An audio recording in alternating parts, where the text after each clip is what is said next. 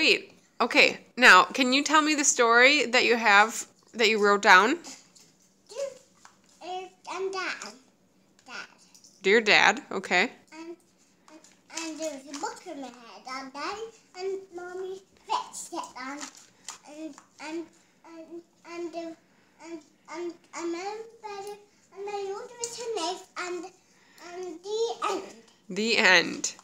There was a bucket on your head, and we fixed it with a knife. The end. Here, let me help you. I think you can't see the story. The story's on this side. There.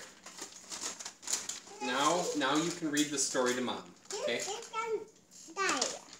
Dear Eric and Daddy.